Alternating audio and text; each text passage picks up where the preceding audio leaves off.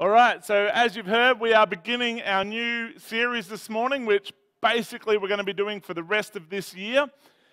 And what we are doing, if you haven't heard, is we're going to preach through the entirety of the Old Testament. So today we're going to preach the book of Genesis. Next week, the book of Exodus. Week after, the book of Leviticus. We're going to go 1 week for each book of the Old Testament. We're going to work our way right through. And the reason we're doing that, as you would know if you've been around a while, my preferred style of preaching is to go verse by verse and take my time. So when I preached the book of Genesis once, it took me 2 years. But the reason we're doing this is so you get a bigger picture feel of how the whole of the Old Testament ties together and how all of it is designed to reveal the coming of Christ. Okay, so that's why we're doing it, a big sweep so we can see the full picture of how it reveals Jesus. So every week we'll be looking at basically the same 3 major points, which is what is its historical context, how does it fit into the historical picture. Your Bible is not in chronological order. Your Old Testament, I'm sure you might be aware of that. It's not written in a chronological sense. It's written according to genre. So we lump wisdom literature together, and we lump historical together, and we lump prophetic together. So we've got these kind of categories. So we're going to put it in its actual context as we go. We're going to look at its major themes of the book. What is it actually saying overall? And then lastly, how does it reveal Jesus? So that's what we're going to be doing for the rest of this year, pretty much. I hope, my prayer is by the time we hit Malachi, everyone in the church who's a regular is going to be able to be of no doubt, 100% assurance that the Old Testament absolutely brings you to Jesus Christ. Okay, that's my prayer, that the Old Testament brings us to Jesus Christ. Now, to begin with, as I said, we're starting in Genesis. A few years back, I was at the Acts 29 International Conference called the Global Gathering. And at that time in America, they had a time of really, really high racial tension. So I don't know if you remember, years ago, I think there had been a black man who may have been shot by police, unarmed, and then there was a retaliation that was occurring. And while we were in Texas, one of those shootings occurred where there was some black men who got sniper rifles and were shooting cops. Do you remember when all this went down? It was a pretty tense, terrible time over there. And so we happened to be over in America during that time, and then at the Acts 29 conference, Matt Chandler invited a series of black pastors up on stage from America, and they all just shared about their experiences in growing up in North America and where they had encountered racism and stuff. And it was this really powerful time of just pastors gathered together before the Lord and just seeking unity in Christ. It was a really great time. It was an emotional time. While outside there was so much horrible stuff happening, but there was this genuine seeking of reconciliation in Christ. Now, one of the things that struck me, which I'd never thought about before, is each of these men said, one after another, we only have a history to a point. And you kind of think, what do you mean? And all of their genealogies stop as soon as their ancestors were put on a slave ship. So slavers didn't take records of genealogies for them, right? So all of them, they can only trace back to a certain point within America, but no one can go beyond that to know their genealogy. And it kind of struck me. I thought, it's really incredible, isn't it? That no one has this kind of deeper background that they can look back in. And you can sort of sense the pain of it. Because origins tell a story, don't they? Your history tells a story. There's a reason that every single day, I think this is just in the Western world, there are over 300,000 searches on genealogy and ancestry. Every day, at least 300,000 people are online trying to uncover their roots. Because our roots give us some history. They give us a story. In a sense, they help us know who we are. So the book of Genesis, what does the word Genesis mean? It means simply origin. That's what it means. It's the beginning. The book is the story of all of our origins. Black, white, any other color that we all are, any nationality that we are, doesn't matter. The book of Genesis is all of our origin, isn't it? That's what makes it so incredibly rich. Many people around the world, not just in North America, many people around the world struggle to trace their history back. But here in the book of Genesis, we have the only origin story that truly counts. The most important story, the story that reveals who we truly are, the story that answers the existential question, why am I here, is found in the book of Genesis. It's an important, incredible book for us to look at together. So, here we go. Here's a very rough breakdown for you on the book of Genesis. It's written in 2 parts. That's it. 1 to 11 of the book of Genesis is written about the history of the whole universe and the history of us as humanity. Chapter 12 to the end is the history of one man, Abram, and the nation of Israel.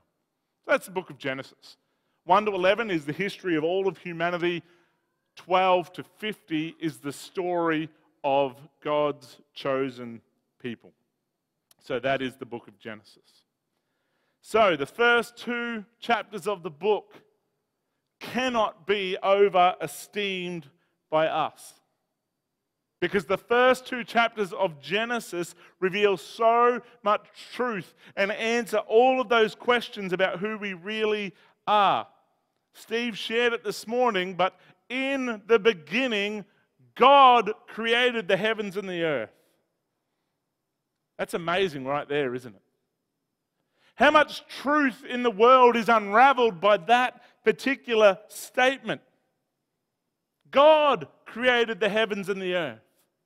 God is eternal. He has no beginning. Isn't this fun to try and get your head around? Does anyone ever think about this and your brain just wants to go pop, can't deal with it? God never began. He's always been God. Everything else in all of existence has its beginning in God. He has no beginning. He has always existed. Think back a trillion, billion, infinite years, there is God. Look forward in infinite years, there is God. Look to the ends of the universe, and there is God. He is infinite. And He created the heavens and the earth because He is the only infinite one. Man, how amazing. In the beginning, God created the heavens and the earth. This is why when Moses says, "What shall I tell him your name is?" What's God's response? Anyone? Come on. I am. I am. In other words, I am eternal. I am before time began. I am when time finishes. I am is His name. In the beginning, I am was there, and He created everything. And that is so amazing for us to know. You know, as a Christian, I have to constantly read on social media my non-Christian friends' memes, which pay out Christianity. I'm friends with a lot of atheists, etc., and they constantly put things up there which ridicule and mock Christianity, and I'm okay with that. They don't know Jesus, so sometimes I get a chuckle out of them, and I sit there and I read that. But the one that gets me is they're always paying out on any Christian who believes in creation. The thing I find a bit rich about that is this. I say there is the ever-eternal existent God who spoke things into being, and they're like, that's ridiculous. Nothing exploded into everything, and that's how we got here. I'm like, okay, look, I can't prove to you, and I can't, can I, that God created the heavens and the earth? I can't prove that, can I? There's no way I can recreate that in a lab. Likewise, you can't prove to me, unless you're going to show me something pretty amazing right now, that nothing exploded into everything. How ridiculous, right? So what we learn right here at the start is that there is God, and He is transcendent. He is above. He is all-powerful, and He created you. He created all things, and He says in Genesis that His creation is good. But only of people does He say His creation is very good. His creation is good, but only of man does He say it is very good, because man is created in God's image. Make no mistake, in this messed up world that wants to turn everything on its head, a tree is not equal to a person. A dog and a cat, and I don't care how much you love them, is not equal to the vilest person on earth, because they were not made in God's image, but the vilest person on earth was. Animals and trees and plants and rivers and streams are not the equal of humanity, because only man bears the image of God. We've got to get that fundamentally right in a world that wants to reject the truth. So in Genesis, we see that God is eternal and powerful, that we are created and loved and given responsibility and purpose as God's rulers over creation under Him. It's simply not true that we are a random atoms grouped together in a primordial swamp lottery. Right? That's the evolutionary standard. There's a bunch of cells in a swamp, and some of them jumbled together, and out popped James. There you go, right? That's the evolutionary model. We're not a swamp lottery. You are loved and created by God. All of humanity is of inherent value and worth as God's image bearers. All of humanity, every race, every nationality, all people are of inherent value and worth as God's image bearers. I'll tell you how that plays out throughout history. The Western world has largely accepted that as being true. Who started free education in the Western world? Christians, the church. Who started free healthcare in the Western world? The church. Who started charity in the Western world? The church. Who created democratic government in the Western world? The church. Anyone starting to see where that comes from? Because if we believe all people are created by God and are of inherent worth, dignity, and value, then we fight for the rights of all people, don't we? And so that has played out in Christian hearts throughout history as they have fought for and won care for people, right? The church, believing that all people are of inherent value as God's image bearers. So what went wrong? We've got this beautiful picture of who our Creator is, and we've got this incredible picture of the loving creation that He gave us in Genesis 1 and 2, and of course, we hit Genesis chapter 3. What is Genesis chapter 3? Genesis chapter 3 is humanity deciding that their desires matter more than God's. Ultimately, isn't that behind every sin? When you decide that something you want means more to you than what God desires. It's behind every sin. Every murder, every act of cruelty, every war ultimately boils down to somebody has a desire that they put above God and the rest of humanity. Every sinful act, even just in your home this morning before you came to church, boils down to you had a desire that you wanted to put ahead of God and ahead of your family, and therefore you acted in a way that harmed others, right?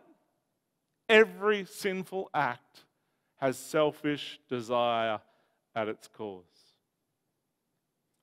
In Genesis 3, God hands humanity over to our sinful desires.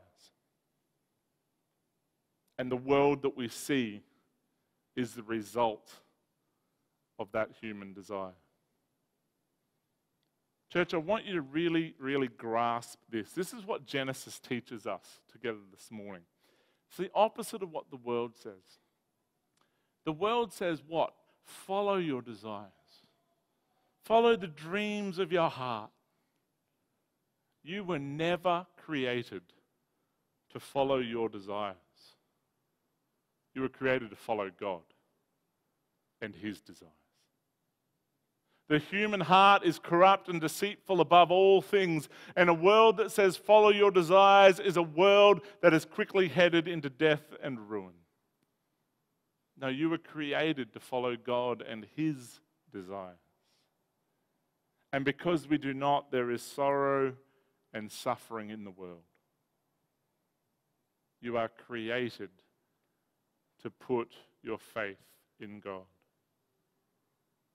And so this is the book of Genesis 1 and 2. We have this incredible picture of our Creator, this amazing story of who He is. And then we get to Genesis 3 and we have the fall of man. What happens in Genesis 4? Anyone?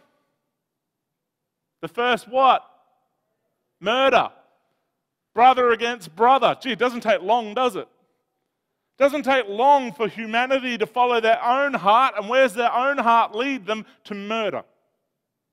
By Genesis 6, we have the flood. And what we have in Genesis 6 is this depravity of man has grown so fast. In Genesis 6 verse 5, we read God say that every intention of man is only evil all of the time.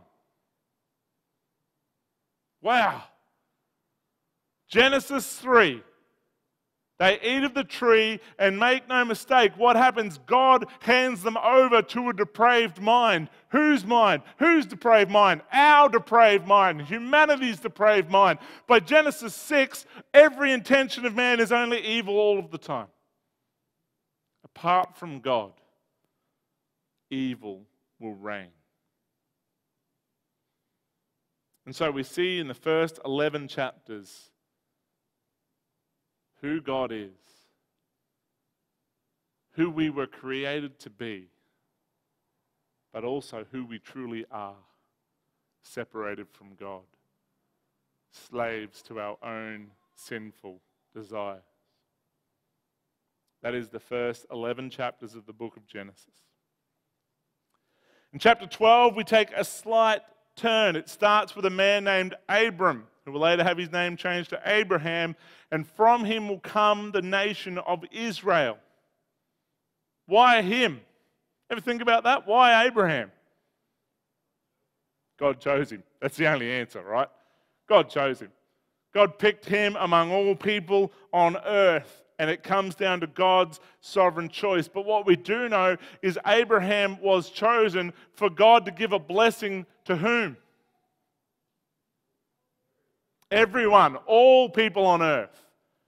Abraham was chosen not to pile blessings upon Israel as a nation, but Israel as a nation was to be a light to the world, that they were to present the way of salvation to the world, and all people would be blessed through them, not just with the coming of Christ, but they were meant to bring in the foreigner and bring them to God.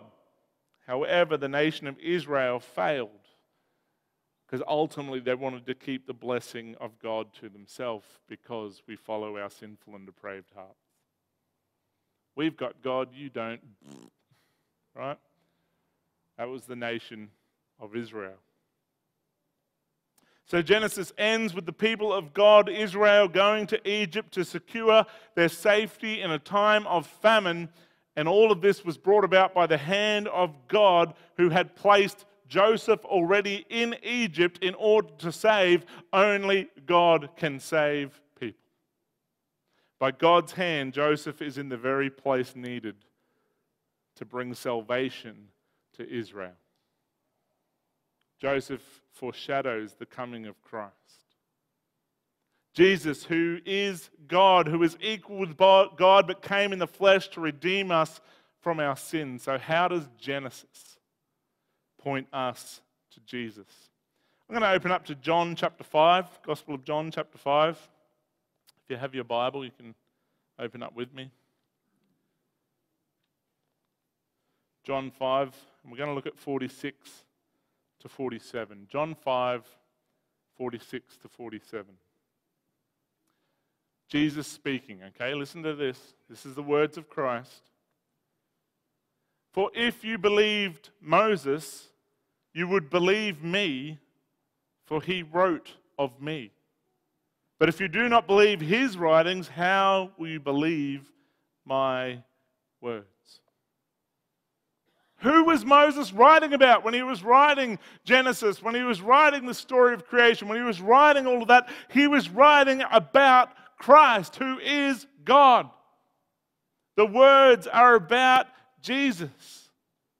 So we have this incredible picture of who Christ is right there in the book of Genesis. And Genesis reveals the corruption of humanity, and Genesis reveals that we need a Savior. Genesis reveals that there must be a penalty for sin. There must be a sacrifice to atone for sin. That we are lawbreakers and we can't do it ourselves. So let's look at some of these passages. I'll bounce through fairly quick that show us who Jesus is. Genesis 3:15, and Steve, you guessed correctly. Of course, I'll look at Genesis 3:15 because Genesis 3:15 is the first promise of our Savior. I will put enmity between you and the woman, and between your offspring and her offspring. He shall bruise your head, and you shall bruise his heel. Right? Genesis 3:15, one day will come from the offspring of woman, the one who will crush the head of Satan. Jesus came and conquered sin and death. He now sits at the right hand of the Father, and he will rule forevermore. The first promise right there in Genesis 3:15. Something else we learn about the coming of Christ comes early on in Genesis 3:21, where we read, and the Lord God made for Adam and for his wife garments of skins and clothed them. The first death in the book of Genesis is when God kills an animal in order to cover the shame of Adam and Eve. Right here in Genesis 3:21, we have the first death in order to cover for sin, to atone for sin. Again, it points at the fact that there is going to need to be a sacrifice once and for all, which will pay the penalty of sin. And right here in Genesis 3:21, we get the first picture. To see that in its fullness, again, like I said, we're going to bounce through a few scriptures. I'm just going to quickly open up to the book of Hebrews and look at Hebrews 10, 3-4.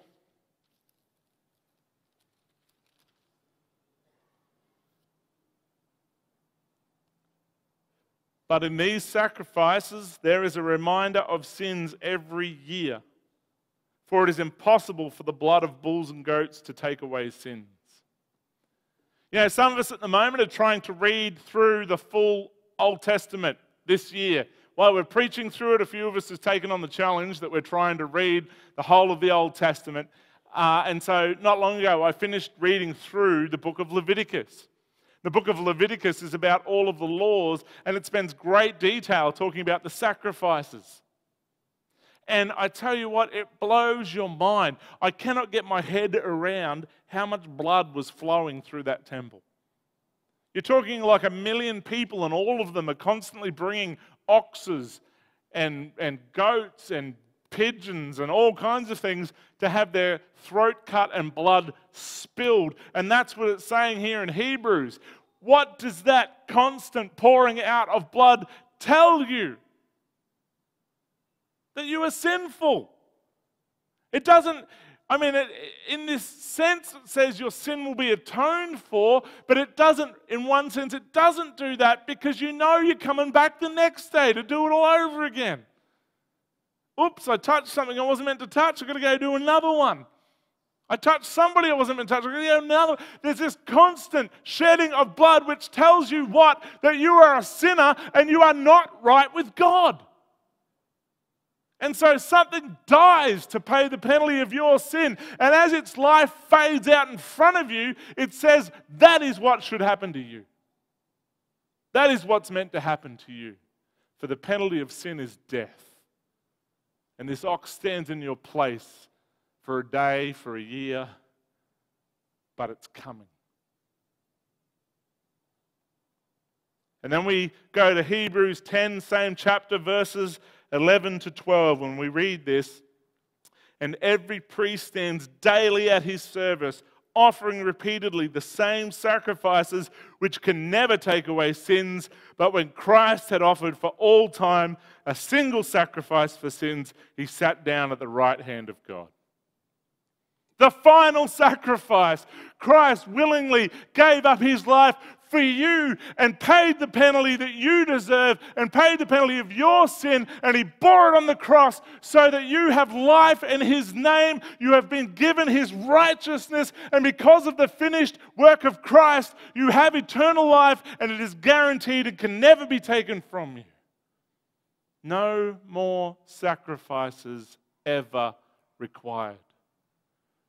Christ finished it on the cross. Do we get that, church? I can't understand why people aren't just yelling out, amen, hallelujah, preach it, brother. Like, get excited. Man, you almost see a brother dance in here. Like, yeah, thank you.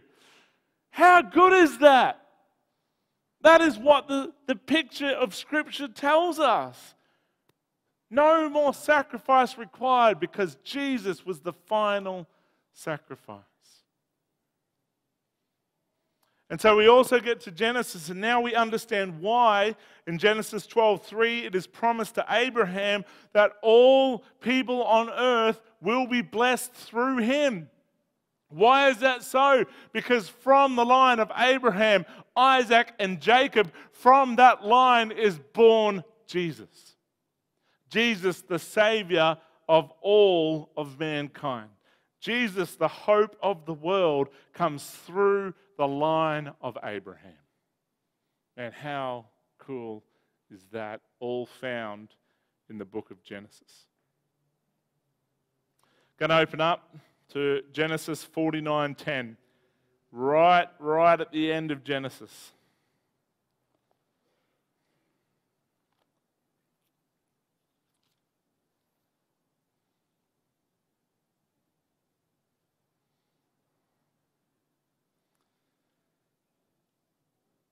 Jesus comes from the line of Judah.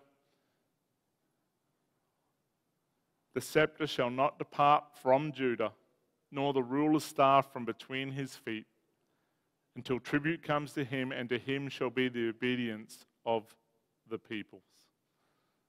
The scepter will never depart from Judah, and from the line of Judah comes Christ. In fulfillment of all those Old Testament prophecies, to pay the sacrifice and penalty of our sin, Christ the Messiah.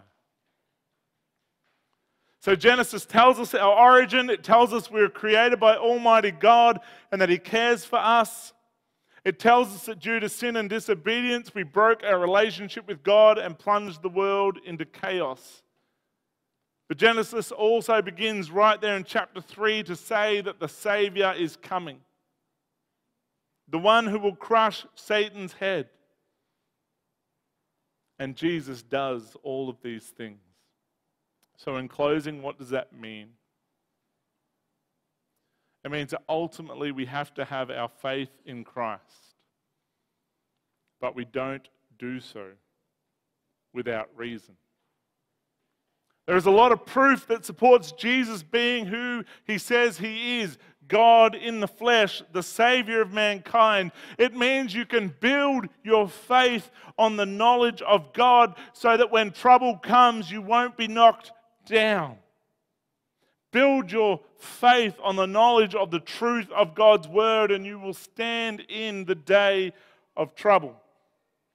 And finally, and most importantly, it tells us that Jesus is God's only plan of salvation.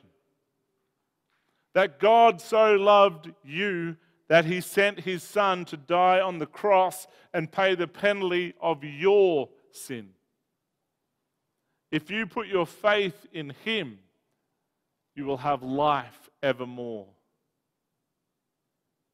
That you can have a relationship of joy with God, a relationship of peace with God, because you have been given the grace of the sacrifice of Jesus.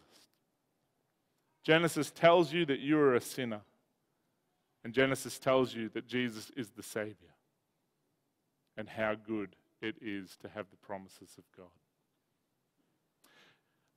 Just really quickly, just in finishing off, I went down to Brisbane on Thursday night and saw Rend Collective live.